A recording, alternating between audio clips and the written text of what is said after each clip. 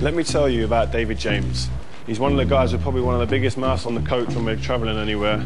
If there's something being said and he doesn't agree with it, he can cut you down, bang, and then have the whole bus in stitches at you. And I've been the butt of that a few times, let me tell you. It's about time he kind of got his comeuppance. I mean, he's a guy who loves his art, he draws for fun, he thinks he knows everything about artists. This is an opportunity really for me to kind of get under his skin a little bit.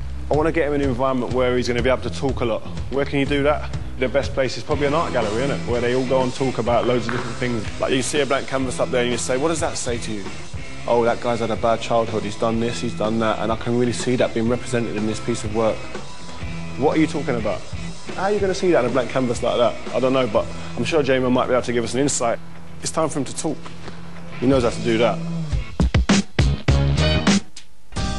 The art gallery we are using is in Manchester city centre.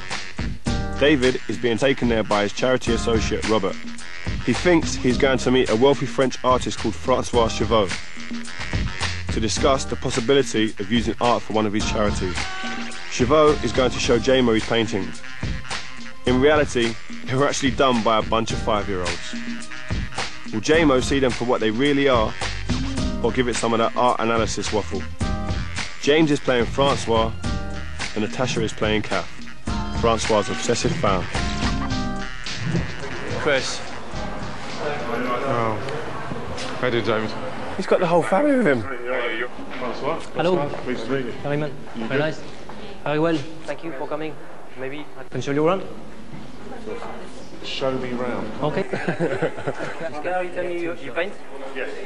What sort of painting? I have to get my phone out now, don't I?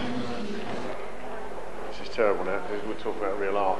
I haven't got many on this phone, but... This is very nice. I think you should show David some of yours.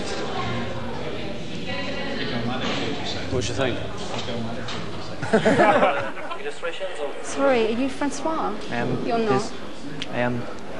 Hello? I've come up from London especially to see your exhibition. My name's Kath. Hello? I absolutely love your work. That's great. It totally changed my life. Sorry, were you in the middle of something? Yes. What, you paint? What, stuff like this? Was it in that sort of style, or is it that, which is, I think this is... I just do as I do. Okay. Can I show a picture? Sure. Is he getting his phone out again? He's bringing the phone out again. It's a self-portrait. There's no feeling in it. At the end of the day, it's what I saw and that's what I wanted to do. So I painted it.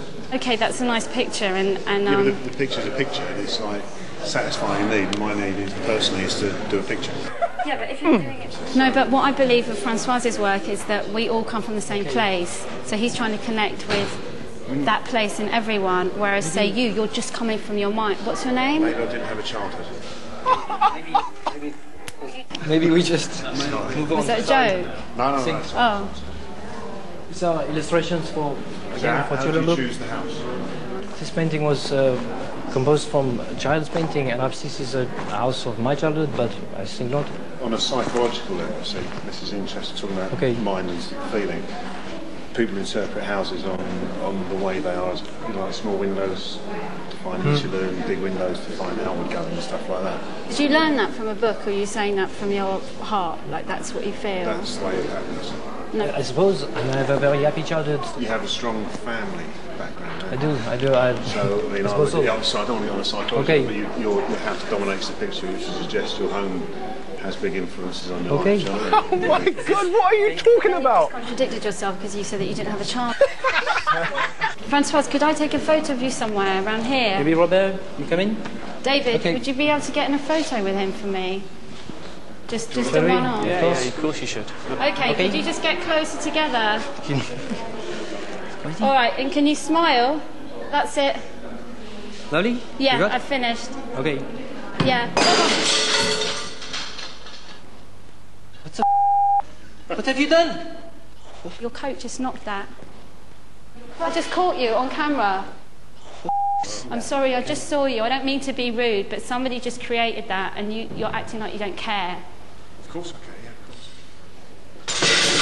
course. Shit. Francois, are you okay? Excuse me, you've really upset Francois here, and I know that that isn't his work. That's somebody else's work.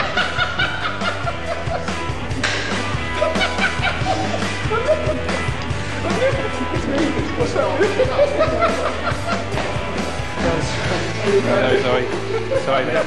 Well done. Sorry. No, that's all right. How bad's his accent as well? Oh, seriously, yesterday.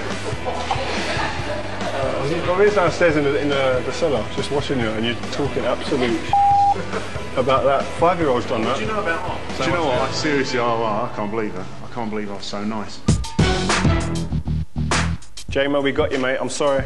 You had me in stitches downstairs. Getting your phone out, showing people your artwork, talking about how it is having an effect on someone's childhood. I tell you, you got murked.